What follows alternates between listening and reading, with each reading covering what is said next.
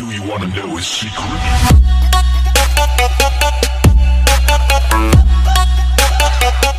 What is up, guys? This is 3Yellow Gamer and I just woke up recently, but today we are back with another episode for the story slash lore for every single character in Overwatch. Today we are doing Mercy.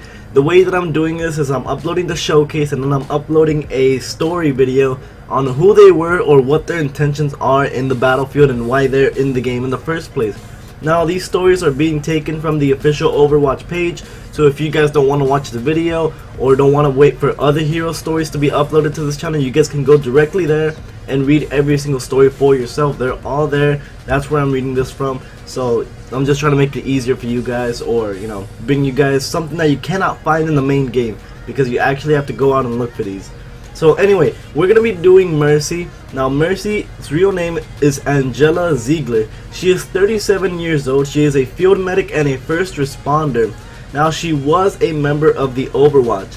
Now, her famous quote, or her main quote I would say, is "Heroes never die," which is also what she says when you use her ultimate, which revives every other dead player around her back to life for a second chance in combat. Now, for Ziegler's story, she's a guardian angel to those who come under her care. Dr. Angela Ziegler is a peerless healer, a brilliant scientist, and a staunch advocate for peace. Ziegler rose to become the head of surgery at a prominent Swiss hospital before pioneering a breakthrough in the field of applied nanobiology that radically improved the treatment of life-threatening illnesses and injuries. It was this expertise that attracted the attention of Overwatch, our favorite Overwatch. Because her parents had been taken by war, Ziegler was opposed to the organization's militaristic approach to keeping global peace.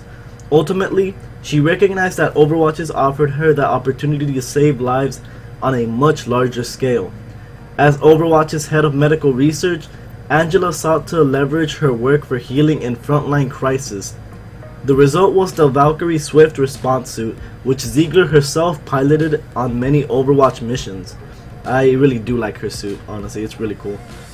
Despite her contributions to Overwatch, she was often at odds with her superiors and the organization's overreaching aims. When Overwatch dissolved, Ziegler dedicated herself to helping those affected by war.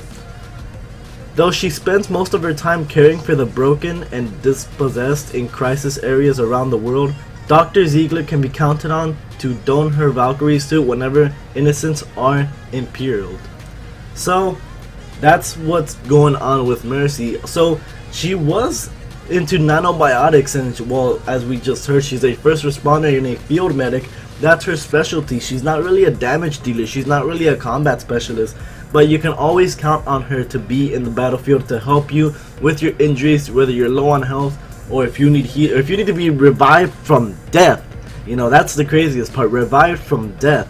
And that's exactly what we get in the Overwatch game.